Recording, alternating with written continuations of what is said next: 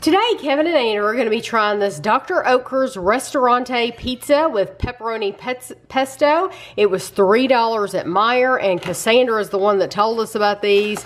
It is a thin crust pizza with pepperoni, mozzarella, pesto, and you open it up, and this is how it looks, and it is full of stuff. And then what you do, the directions say you just open it up, and you have your oven preheated to 425, which we do, and you cook it for 12 to 14 minutes directly on the rack. You don't put a pan or anything under it. A third of the pizza is 300 calories, and there are 3 servings in the container. So I'm gonna get this going, and I'll show you how it looks when it's finished. Hey guys, today me and Andrew are gonna be trying a pizza for you. Yeah, Dr. Oetker Ristorante Pizza Pepperoni Pesto. This was bought at Meijer. Does she have a sticker on there? I think she may have said that when she was putting it in the oven, but regardless, we bought it at Meijer. I don't know how much it was. A third of this pizza is 300 calories. So, about 900 if you want to eat the whole thing. I do like that it's got... And if you see it... She showed it. It's quite small for someone. It's not very big.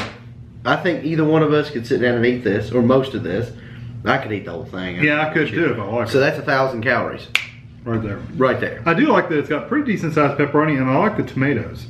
The big piece of tomato. I'm not a big tomato fan. Oh really? So I'm going to get this piece is calling. Yeah, but that doesn't have that has pepperoni on it. This has pepperoni on it. There's 2 big pieces of it. Way back in the bag. It also has spinach on it. Just to let you know.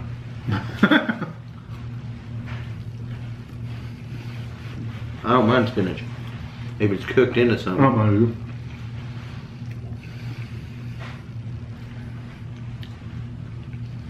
either. Now, I'm not going to go out and buy that, which is the pizza spinacy or whatever, and it's all it is, cheese and spinach.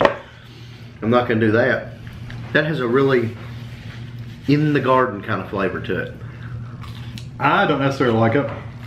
I would just as soon get a Tostitos or a Tony's or something like that, those $1.50 pizzas or whatever, out of the box. I think I would just as soon have one of those in those. I really like the crust. The crust is pretty good. I really like it. It has a crisp bottom, and it's soft throughout. It's very, very enjoyable. I think the pesto sauce though is very tomatoey. Wow, I can't get over how good the crust is, and the texture of the crust. The crust is excellent. I think it's a little too tomatoey for me. You just said before you started that I like tomatoes. That you like, oh, look at the tomatoes. I don't like that tomatoey. So you got a piece without any tomatoes on it. My wife, she would love that. Would absolutely kill this. It's good. It's not bad. I don't know how much it was. Tammy didn't leave the piece of paper on it, but if it wasn't too expensive, then it would probably be worth buying. If it wasn't, I would buy it again for me. Would you? This is a product of Canada too. Let's see what they got. They have a ham and pepperoni one. That one looks good. What is that one? Pizza fungi. Looks like mushrooms. Yeah, I think it's a mushroom pizza. I like mushrooms. I think a lot of these are trying to stick to the... That's mozzarella. That's good. Just the cheese. But I would be getting the ham and pepperoni one. Yeah, that one does look pretty good. But yeah, I would definitely try this again. Well, they sell them at Meijer, but they only have like 2 or 3 flavors. That's the problem. I don't think I've walked in a Meijer in 8 years. Oh really? Oh, it's been forever.